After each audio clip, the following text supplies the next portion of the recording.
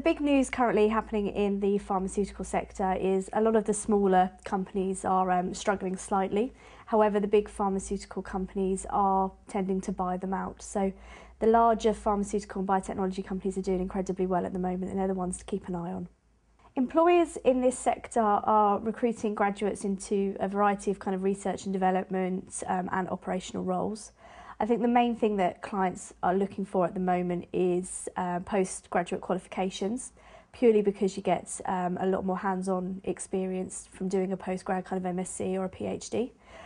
It's also really good to get some really good hands-on commercial experience. So if you get the opportunity to do an internship or some form of work experience in your summer, I'd recommend that you do that.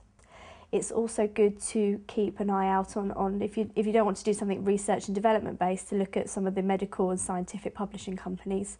There's always a need for that industry, and they're doing incredibly well at the current market. My top tips, like I said before, just do your research, make sure you know who the companies are that are doing well and who's not doing so well.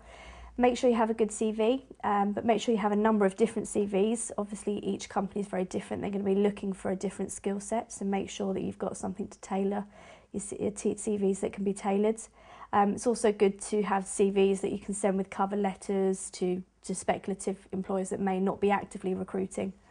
And also just keep up the hard work and keep trying, don't give up.